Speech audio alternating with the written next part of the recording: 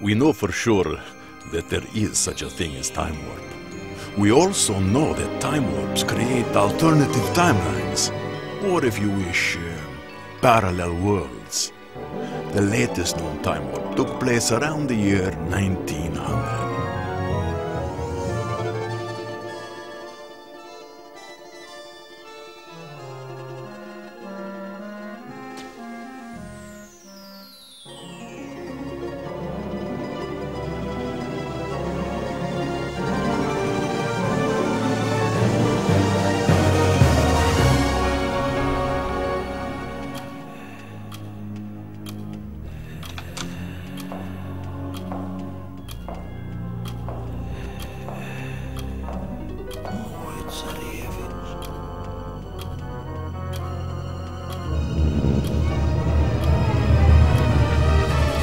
When the old Tsar died, his son Peter inherited the whole mighty empire. The young Tsar, ambitious and power-hungry, confiscated the steel industry, turning it into an incredibly effective war machine. The empire's scientists developed weapons of power and destructive force never seen before. So the war began. The Tsar led his forces himself, first invading his neighbors, and then in furious blitzkriegs his forces campaigned over the world, creating chaos and destruction.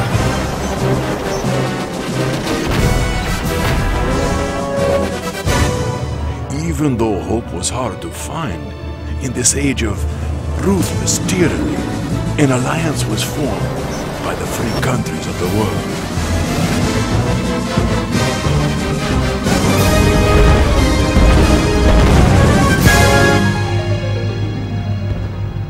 There was a long way to go, many battles to be fought, and great losses to face. This was a time for heroes.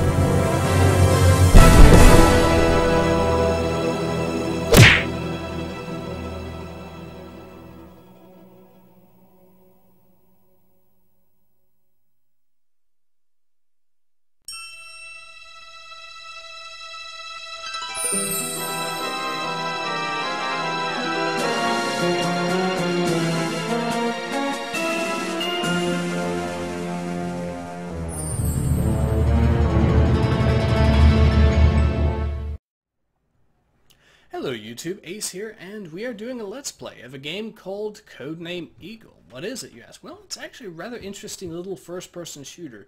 It came out first in Europe in the fall of 1990, and then March of 2000 it found its way over here in the US here.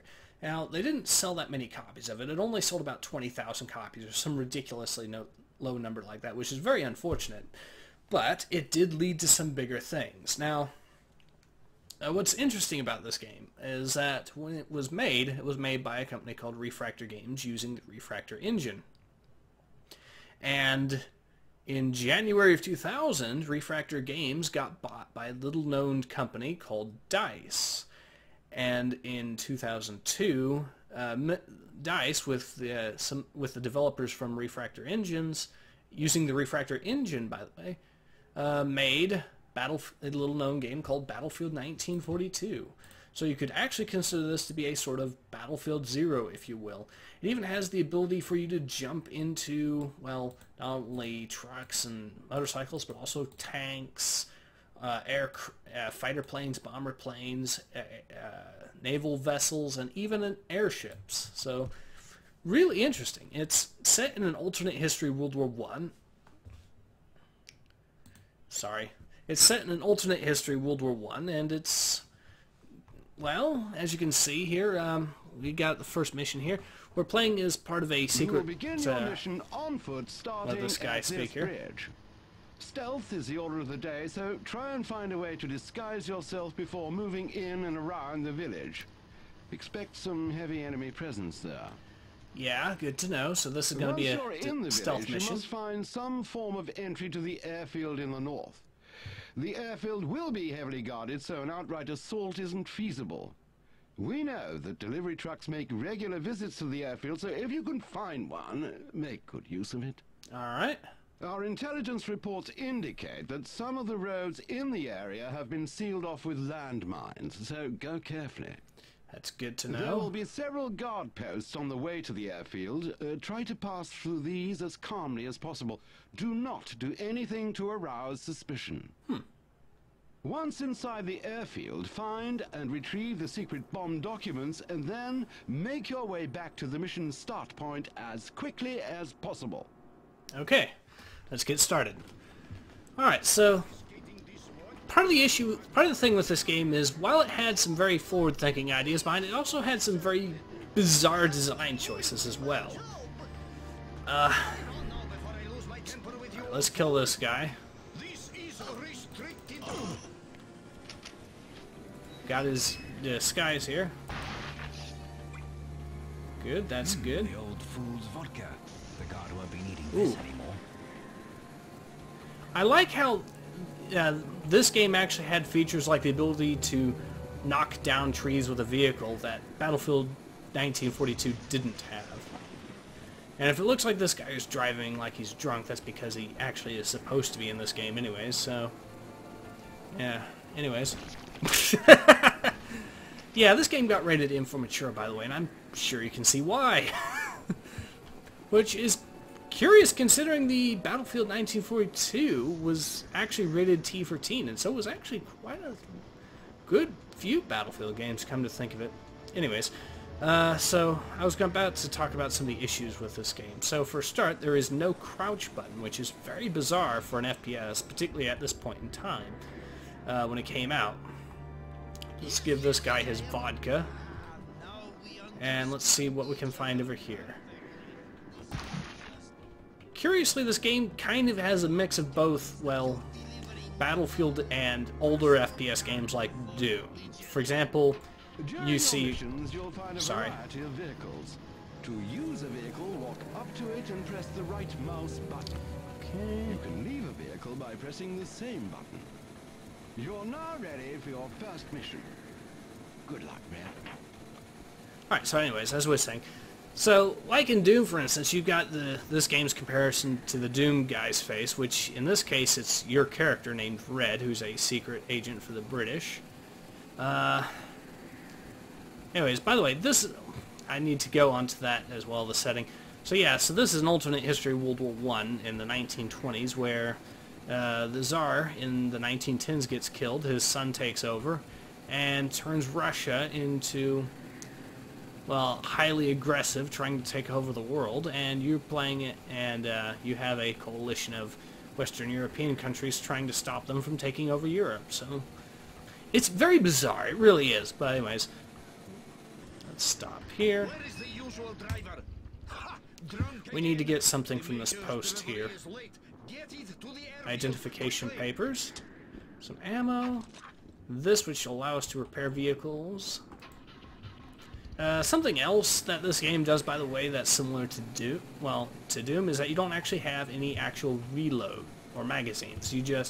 Your weapons just pump out a continuous stream until you use up all your ammo. Now, speaking of the ammo, that's one of the issues with the game.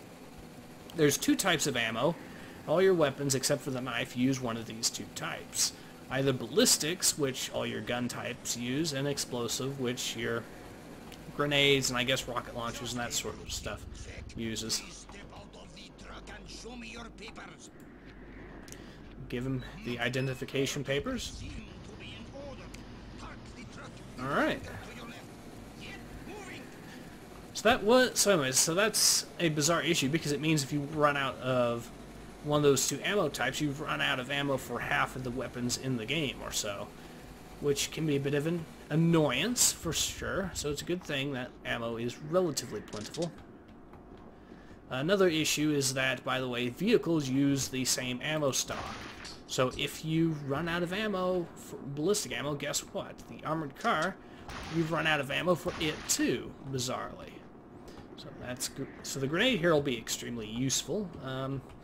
Let's see, what other issues are there with this game? Some of the controls are not redefinable.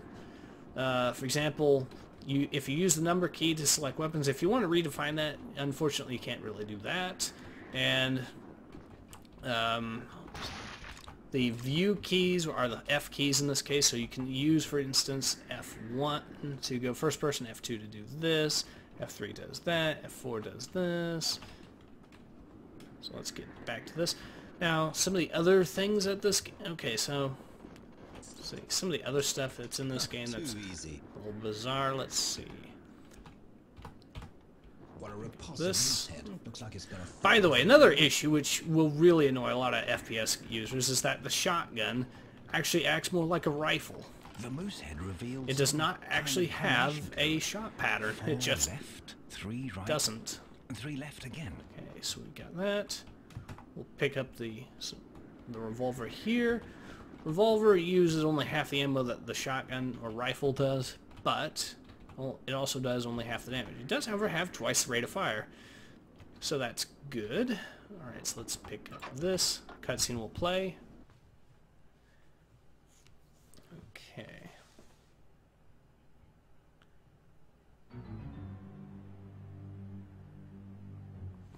General, we are in the last phase of completing the rocket ramp. Our Let this ghost play rocket as normal. will be undetectable and reach further than any weapon in the history of war.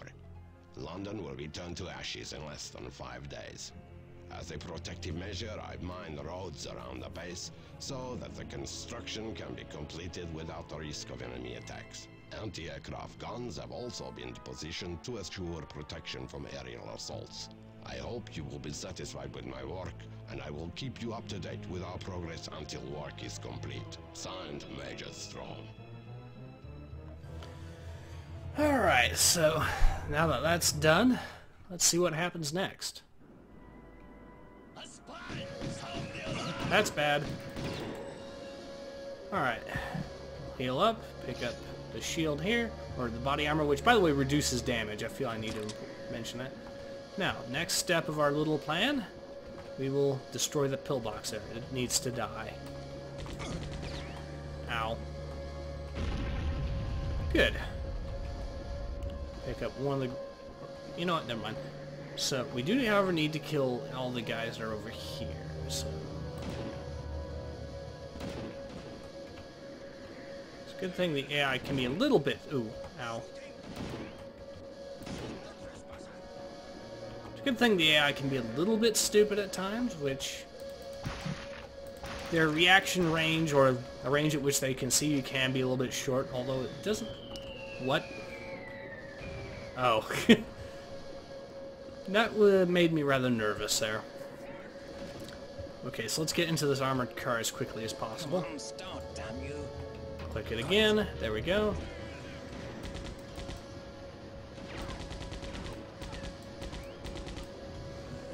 Okay, don't want to use too much ammo. That could be an issue. Instead, we'll ram kill this guy. There's something about doing ram kills like that in this game. Alright, so like I said, the game is not perfect by any stretch. I mean, there are some very clunky, bizarre choices that they made. But there's also some very good stuff, like the ability to jump into vehicles like this, which... like I said, I think this is actually the first FPS game to ever really do that. Come on, make it, make it, make it! Whew, we made it! Yes! That was a close one.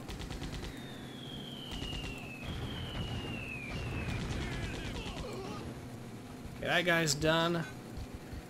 Ooh, this thing's running low on health. It's a good thing we've got that,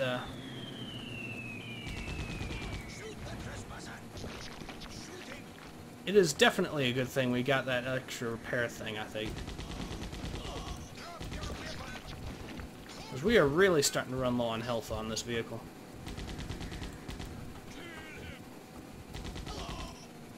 Okay, that guy's taken care of. Okay. I think we did it. Yep. Hooray! Although we are a little low on health, we are going to finish this mission. Successful. Awesome. And we did it in just over 9 minutes. Not bad. Not bad at all. So anyways, yeah, this was the first mission of our little Let's Play of Codename Eagle. It's actually going to be the first full Let's Play anyone's ever done. Some people have done, well, a few missions. For example, there's other people that have done missions of this particular level, but not a full Let's Play, at least not from any specific account I've seen. So, hope to see you guys again soon. Take care. Peace out.